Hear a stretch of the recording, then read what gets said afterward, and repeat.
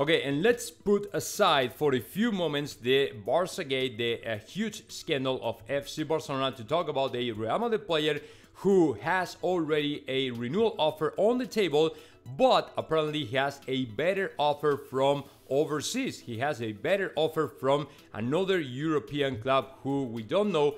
I would say it's a German club, not quite sure about it, and Tomás González Martín was talking about that, and we still don't know if he is going to remain in Real Madrid. He still has the one-year contract that Real Madrid offered, but nobody really knows what's going to happen, okay? So Nacho apparently has a better offer for going to play out, not staying in Real Madrid, and it's from Germany. Yeah, that offer is coming out from Germany. So right now it's up to him, right? The club really wants to renew his contract, right? But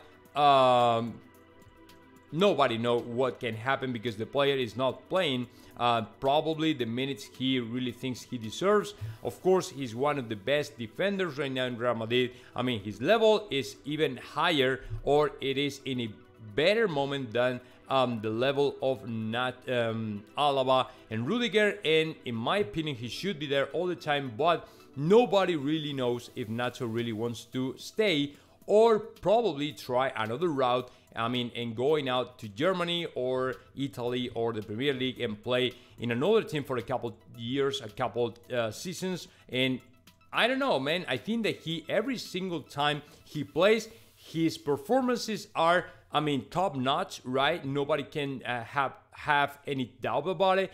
But you never know, man. If he wants to play, he'll probably decide to go out and find another route or whatever. So we will have to wait a little bit and see what happens.